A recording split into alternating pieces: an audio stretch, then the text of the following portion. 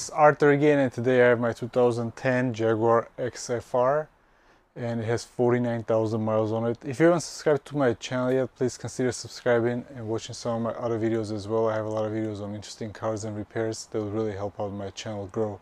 As far as the car goes, it is due for new control arm bushings. I noticed the other day that it was parked in the garage, there was some oil that dripped on the ground. And I was surprised that it was leaking because I didn't notice any leaks from the oil change I had done not that long ago. Then when I looked at it more, I saw that one of the control arms was actually leaking fluid out of it. These cars, a lot of these modern European cars, they have fluid-filled control arm bushings, and once they age, and this one is 14 years old, they develop some cracks and this fluid leaks out and it compromises the performance of the car. So I ordered new bushings and I'm gonna go ahead and see what I'm gonna do to replace them. Alright, let's check out the parts that I have. Okay, so I have 8 bushings in total. These are for 2 lower control arms on each side, so 4 total control arms. These are the part numbers for them. 2 for these, and then 2 for this a little bit smaller ones, and then 4 for these. I did pick these up from the Jaguar dealership because I wanted the original ones. I didn't want any aftermarket ones, and they are pretty pricey. For 8 of them I paid around $600, and at least they're available, so I'm grateful for that. Alright, now let me show you on the car.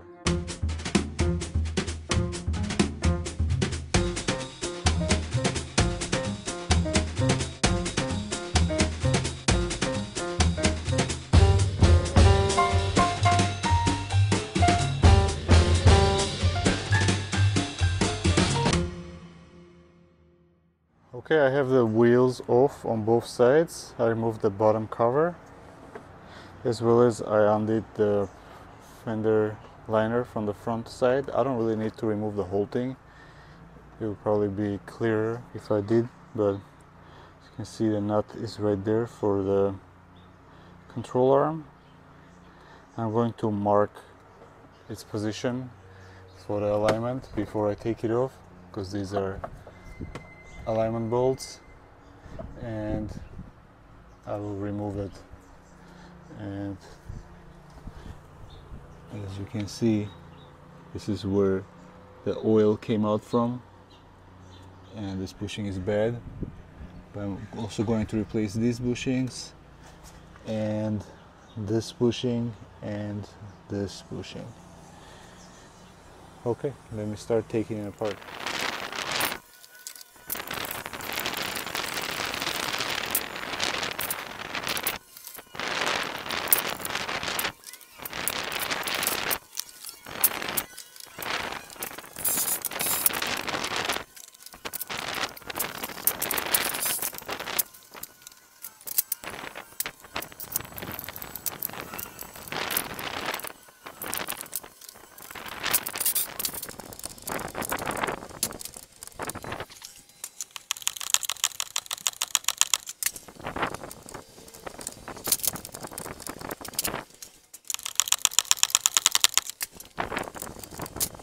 Okay, so this front control arm bolt that goes right through here is being blocked by this bolt over here, which is located under this cooler. So you gotta take this one 8mm out, 8mm bolt from here, and then this slides towards the back of the car, and then you can lift it up a little bit. And then I was able to slide through a smaller 13mm socket with a long extension ratcheting, and I was able to loosen it up enough where this bolt was, now I was able to slide out. A really stupid design. On this side there's nothing there, so it can slide out, but on the driver's side that bolt is blocking the control arm bolt.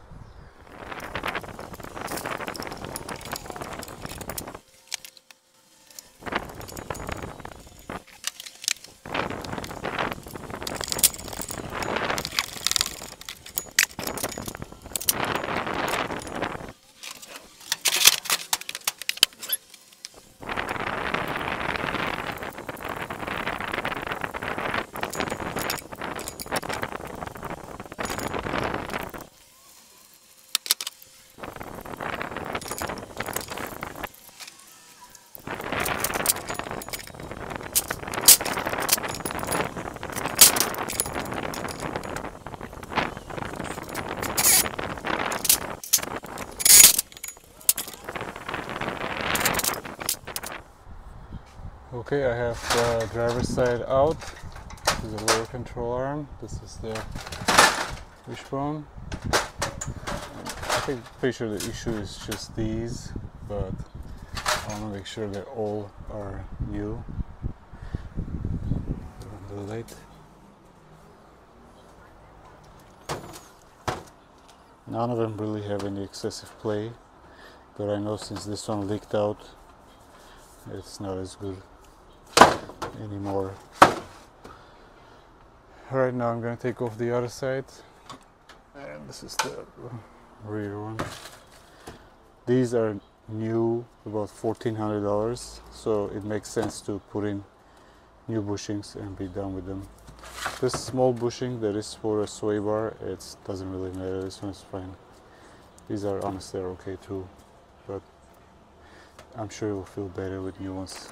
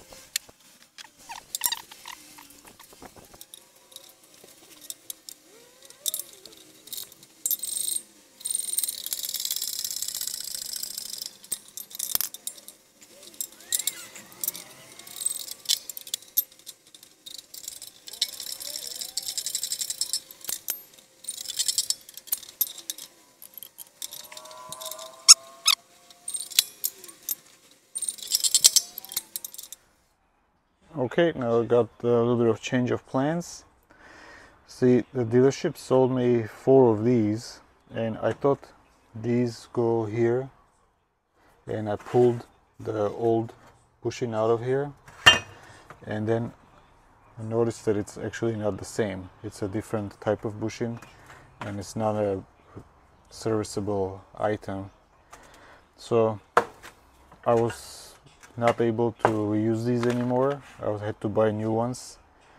New these from a dealer are around $1,300, and I didn't go with that. I did order, lamp order 2 front new arms, which are OEM, pretty much same arms you get from a Jaguar, just scratched off the names. They're exactly the same ones. So, and these were about $360 for 2 of them shipped, and I got them in a day. So I'm gonna put those in. I did kind of have no use for this ones anymore. You know, they're just gonna be sitting. I'll probably use it maybe next time or something, but that's where it goes. So I'm gonna go ahead and start putting it back together.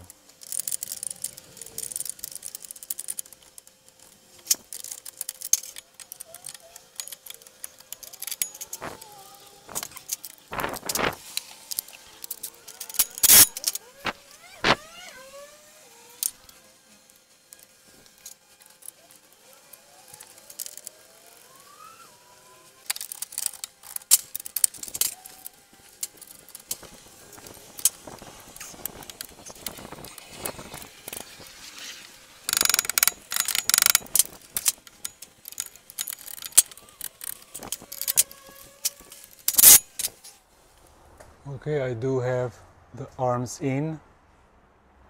I torqued down the ones that are on the ball joints already, these as well as these. Once I lower the car down, I will torque down these big ones, 1, 2, and as well as the sway bar link on both sides. I did put the cooler back in already in place. This one I just need to finishing up torquing, and this should slide out. Only this bolt was blocking the big bolt. And now I'm gonna go ahead and put the wheels back on.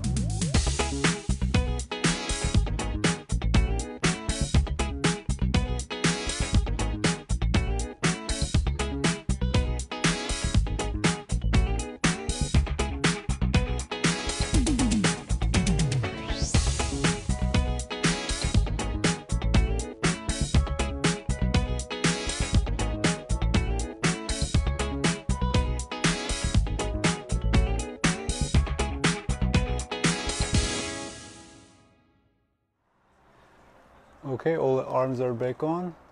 Everything is tightened down. The only thing I need to do is put the cover back on, but first I'm gonna take it to do alignment, and then once I come back I will put the cover back on. Okay, as you saw, I had to replace the control arms as well, not just the bushings, because of, you know, I didn't know that those bushings were not replaceable, at least on this particular model. But the car drives really nice now. I did just take it to do alignment, and I came back and it's just super smooth. The track's perfectly straight, and as you can feel, the bumps and stuff are very, very smooth. There's no shakes in the steering wheel, nothing. So that's about it. If you like the video, please comment, like, and subscribe. There are more videos to come. Thank you.